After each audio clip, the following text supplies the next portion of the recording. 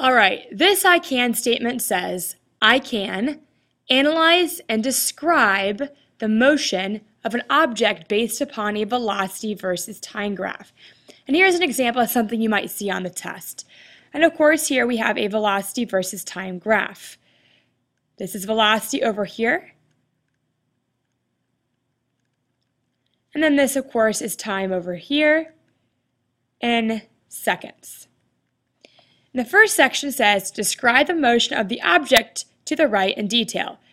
A says 0 to 20 seconds. So let's look at 0 to 20 seconds. Clearly, as you can see, from 0 to 20 seconds, we are increasing in velocity. At 0 seconds, you're moving 0.5 meters per second. And of course, all the way up here, we're moving 2 meters per second. So you are increasing velocity. So we are increasing velocity from, and it might be good to list the range, from 0.5 meters per second to 2 meters per second. Again, clearly the velocity is increasing. Now let's take a look at 20 to 40 seconds. 20 to 40 seconds. And at first, when you look at this, you might think, oh, it's just standing still. But remember, this is a velocity versus time graph, not a distance versus time graph. So between 20 and 40 seconds, we're actually moving at 2 meters per second at a constant speed.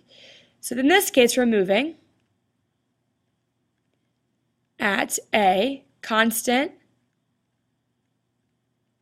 velocity, or 2 meters per second. Okay, so we're moving at a constant velocity of 2 meters per second between 20 and 30 seconds. Now let's look at between 40, which is right here, and 50 seconds. So what's going on between here and here? All right, and it looks like in this case we are actually moving, let's see here, we are decreasing speed, it looks like, significantly decreasing speed.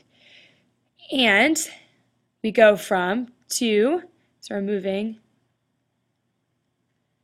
really we're slowing down.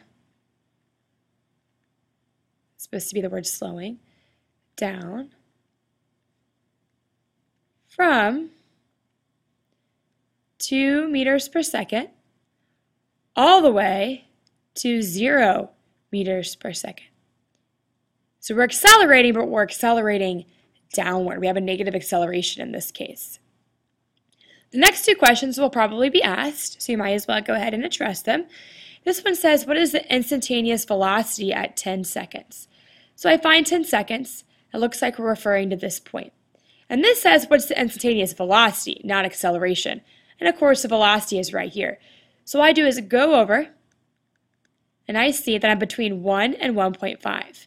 So more than likely, at exactly 10 seconds, I am moving 1.25 meters per second. It's 1.25 meters per second. The next one does ask what the instantaneous acceleration is at 30 seconds. So let's go up at 30 seconds. It looks like the line is flat because, of course, we're moving at a continuous 2 meters per second here. So with that in mind, what I'm thinking is that clearly we're not accelerating from this point to this point. We're moving the same speed. So we're not accelerating at all between 20 and 40 seconds, including this point. So my instantaneous acceleration at 30 seconds should be 0 meters per second. And it's actually 0 meters per second, or 0 meters per second squared, is my instantaneous acceleration at this point.